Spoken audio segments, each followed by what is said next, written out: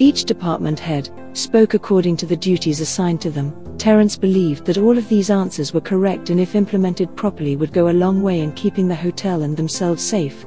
He was proud. He would not have to do too much of the talking. After all, he informed them that he would give each of them the floor to expatiate on the measure they presented, starting with the head of security who spoke about reducing physical interaction and ensuring safe distancing at workplaces. He didn't hesitate to explain that where they, the host, can perform their work by telecommuting from home,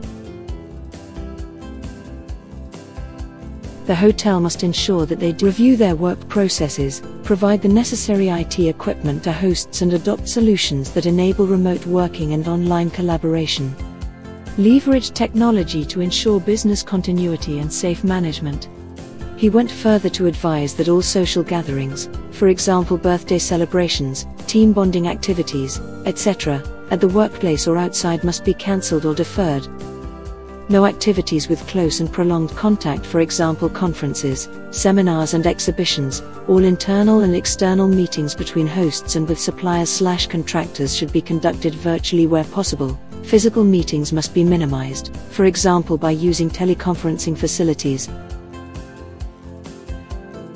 Special attention should be paid to vulnerable hosts, for example older hosts, pregnant hosts and hosts who have underlying medical conditions, to enable them to work from home.